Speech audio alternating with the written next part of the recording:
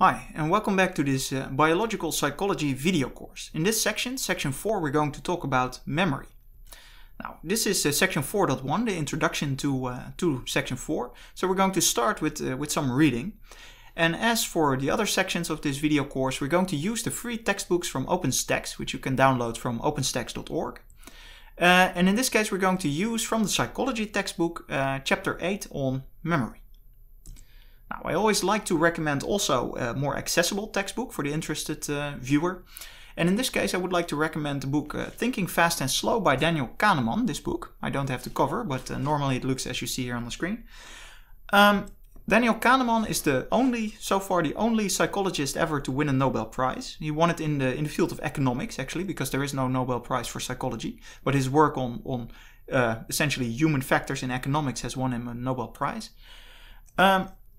And in this book, he talks about the distinction between System 1 and System 2, as he describes it. So this distinction between, on the one hand, the way that we make decisions based on our gut feelings, sort of without actually consciously thinking about our decisions. And on the other hand, the way that we sometimes in other situations make decisions based on conscious introspection. So when sort of our analytical thinking, right? These, according to him, these are different systems. They are, I think, different systems to some extent. So this is really a good book, well written. He's a great scientist, really. I should say that it is partly outdated because some of the chapters rely on studies from social psychology mostly that have, during the so-called replication crisis in psychology, been shown to be non-reproducible, to be essentially not real, right? So take a few. That is a shame, and it is. I kind of feel bad for Daniel Kahneman that his great book suffers from this replication crisis. But keep that in mind when you're reading Thinking Fast and Slow, that not all of the findings that he describes are probably true. But as a whole, I think the book is still very much worth reading. Now, so what are we going to take a look at in this section? In video 4.2, we're going to take a very brief look at what memory is.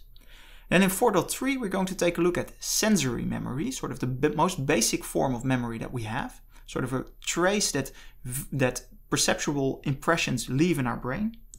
Then we're going to take a look at working memory, sort of the type of memory that you use, for example, when you're keeping a phone number in mind, right? When someone tells you a phone number and you sort of you're rehearsing that in your working memory to not forget it.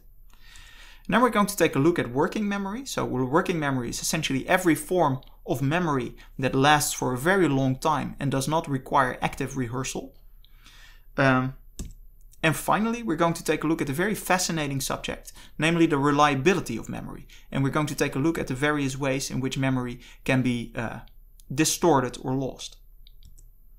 Now with that, let's move on to video 4.2, in which we're going to take a look at what memory is.